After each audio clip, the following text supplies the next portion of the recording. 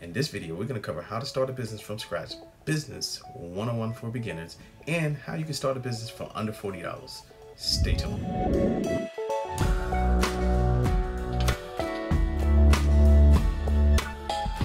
Welcome guys, Emmanuel Lunk here. I appreciate you guys for tuning in. Don't forget to subscribe to my channel and hit that notification bell. Like the video. And comment. Let me know exactly what's your thought process on starting a business from scratch. So what I'm going to do in this video is I'm going to actually provide you with some basic overview steps of the videos that's coming up next on how to start a business. And also as a bonus, what I want to do is explain to you how you can start a business today with only $35. $35, okay? So let's get into this video. If you're looking to learn how to start a business from scratch, then you need to know exactly what it takes for entrepreneurs in order to do this. It's not just the entrepreneur lifestyle that you're looking for. You need an instructional path in order for you to not make the pitfalls that most entrepreneurs do, right? So what I want to do is give you just a few steps that you can take, and then you can go into detail in the other videos. So the first step is actually to conduct your market research to see exactly if your product or service that you're trying to implement makes sense, right? You want to do that prior to even spending any money. You want to spend some time on Google doing a search, or even going to your local library to find out if the information that you have is relevant. Also, what you can do in research is look at a business that's similar to the business that you're trying to go into.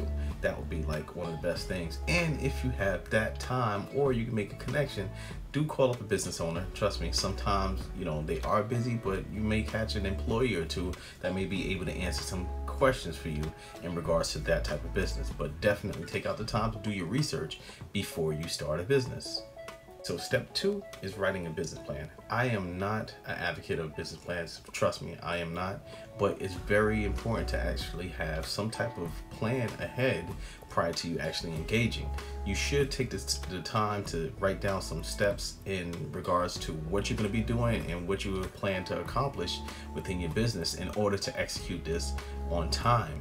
Not only time, time does matter, time is money, but you want to make sure that you have a great plan in place, especially when you may need to be able to scale your business. So it doesn't have to be 30, 40, 50 pages, but I suggest that you take the time out to write at least the bare minimum 1 page and your overview, exactly what type of business you have, what your business does, the key components of your business.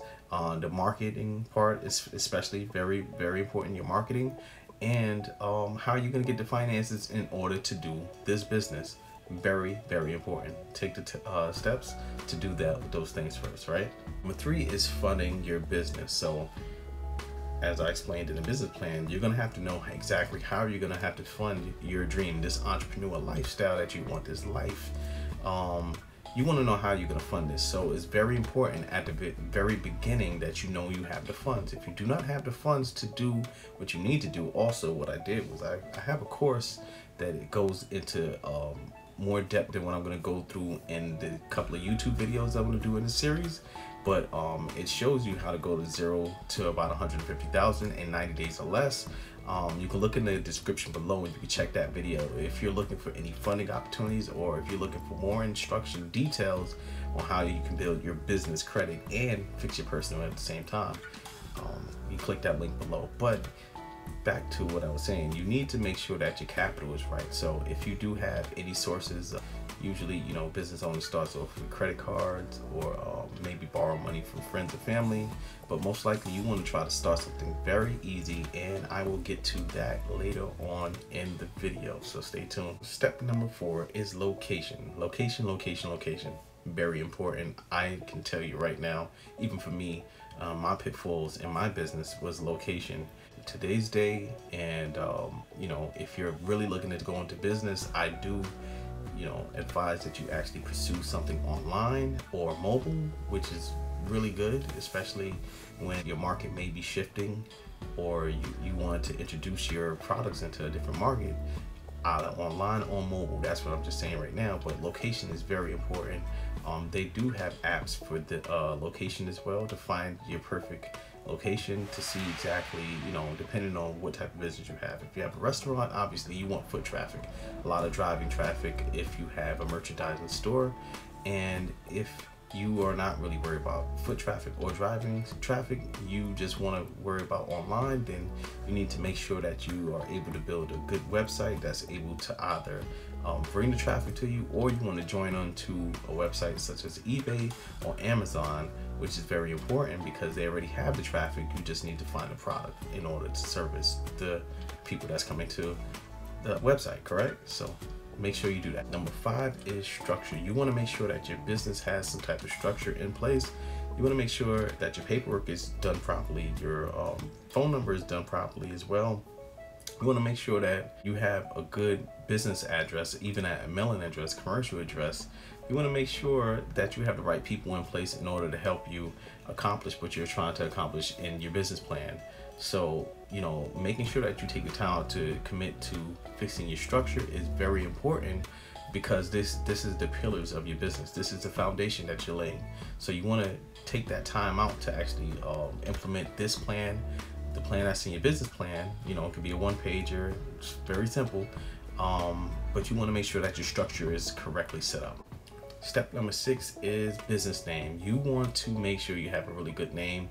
Also, as an FYI, especially in business, if you do make a name and you're committed to that specific industry and you make it industry specific, like a Just Salad or a Bob's Burgers, I don't know, I just made that one up from a cartoon I was watching, but if you pick an industry that's specific to the name, then you pretty much are stuck with that, because the name comes with the reputation as well. You're going to build a reputation with that name, and you're kind of stuck if you want to cross over into anything else. So my suggestion is you pick something that's more generic and get a DBA. If you do want something, let's just say you call it, you can call it your name, whatever, or Emmanuel Long LLC, right?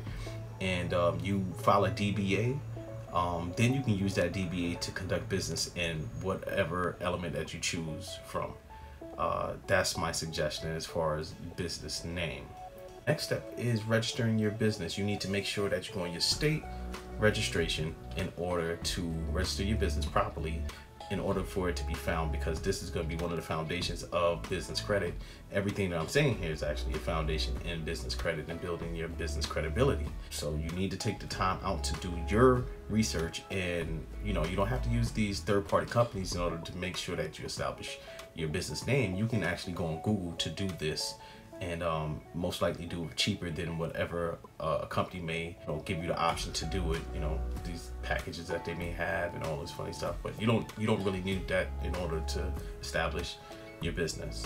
So also, if you're liking this information, please comment below. Also, thumbs up and subscribe to my channel.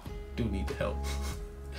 Nah, but definitely subscribe to the channel. Definitely want you guys to understand that I'm building up a community here, and you guys will be able to benefit from the information I'm dropping for you guys, the jewels I'm dropping, right?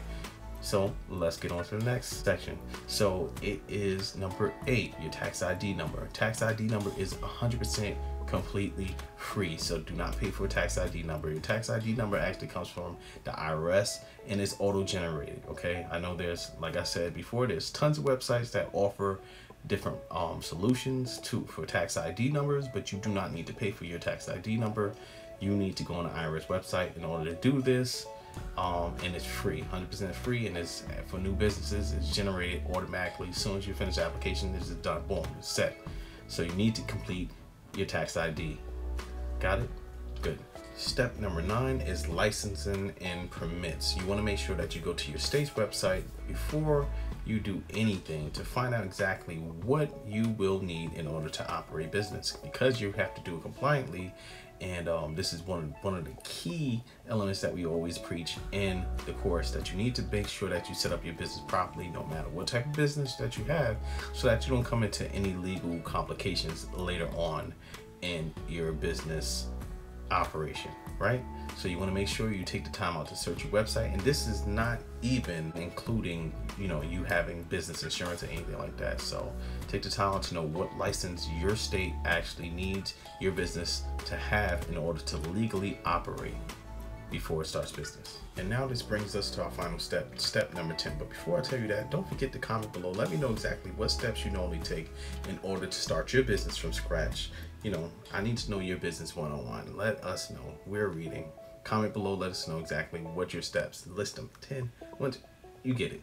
So step number 10, that is opening your business account. Once you have all your paperwork in place, you have your business plan, you have the money set up, you need to go to the nearest bank.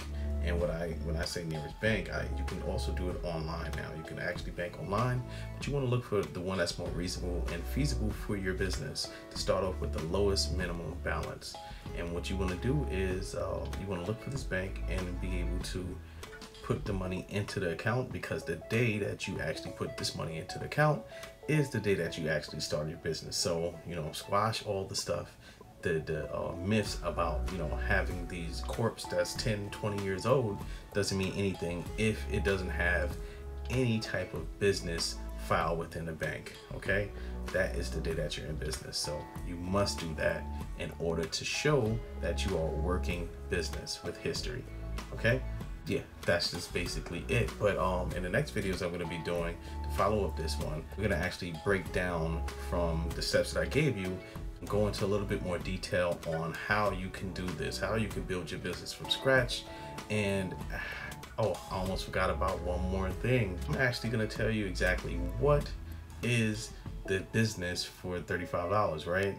You want to know exactly what business you can start for $35. So let me give you that before we go off this line. So the business that you can start for $35 is a referral business. It doesn't require any type of licensing, but it does require you to actually sign up on the site. It's going to be on the description below, where you'll be able to do it's called credit repair referral. So you'll be able to actually start a business referring people to get their credit fixed, and you can actually use this for yourself in order to rebuild or build your credit, or even, you know, the biggest pet peeves that I have with this credit repair referral business is that you're paying a low monthly fee in order to have a business, but you're able to make residual income. So you're able to make residual income off the people you refer in. You're able to make residual income off of, you know, your counterparts. If you do have business partners that you want to bring in under you, you're able to make money off of them. So it is a business within a business in a box, and it's only $35 a month.